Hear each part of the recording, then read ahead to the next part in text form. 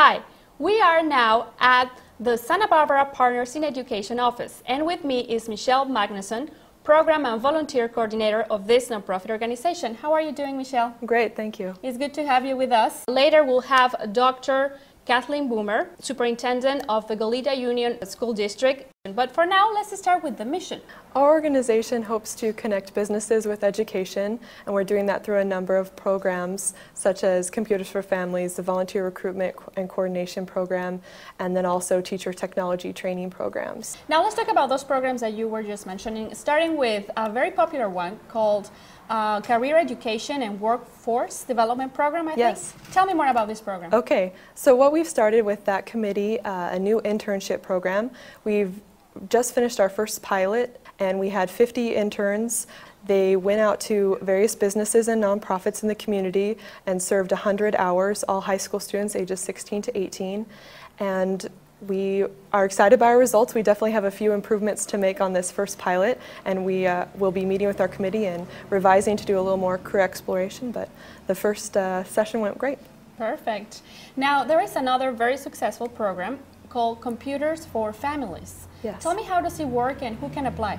Okay, Computers for Families is our flagship program, started in 1997, and what we do is place computers with families starting in the 4th grade. And families can indicate to their teachers that they hope to participate in this program, but ultimately it is the teacher who signs up, because this is more than just a computer distribution program. We're really working to build a comprehensive way of connecting the teachers with the parents so that they can communicate together. We're looking for computers donated by the community, which are then taken to the Los Prietos Boys Camp and refurbished by a computer class there. And meanwhile, these computers are now prepared and ready to go into families' homes.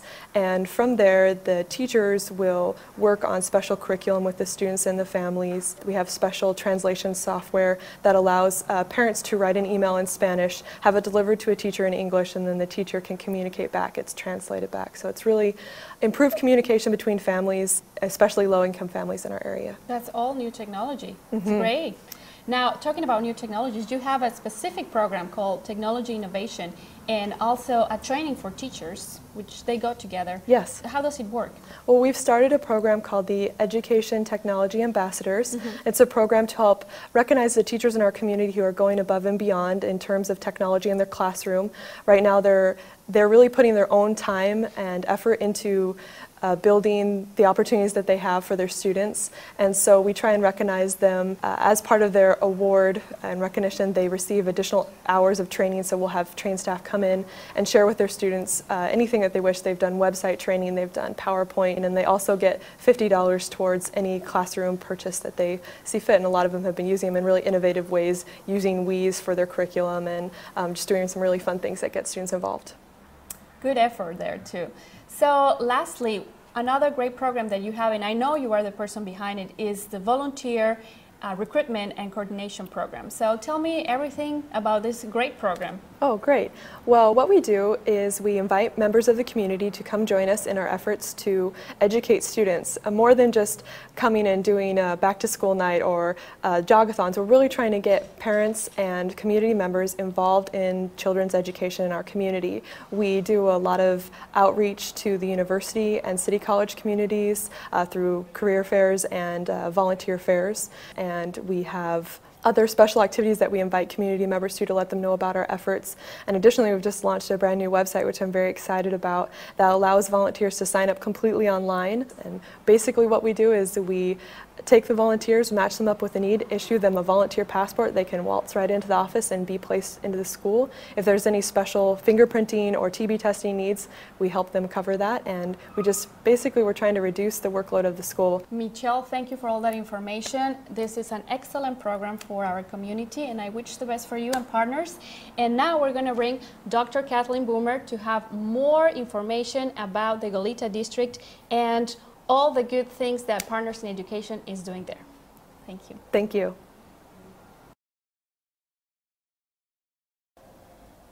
We are back, and now we have Dr. Kathleen Boomer, Superintendent of the Goleta Union School District and also a board member of this nonprofit organization. How are you doing? I'm great, thank you. We are glad to have you with us today. First, what has been the participation of Partners in Education in your district? It's been remarkable.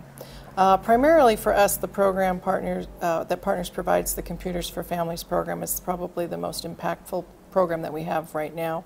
Although I think the Volunteer Speakers Bureau will eventually be equally impactful, but right now, Computers for Families is the program that we enjoy the most and get the most out of.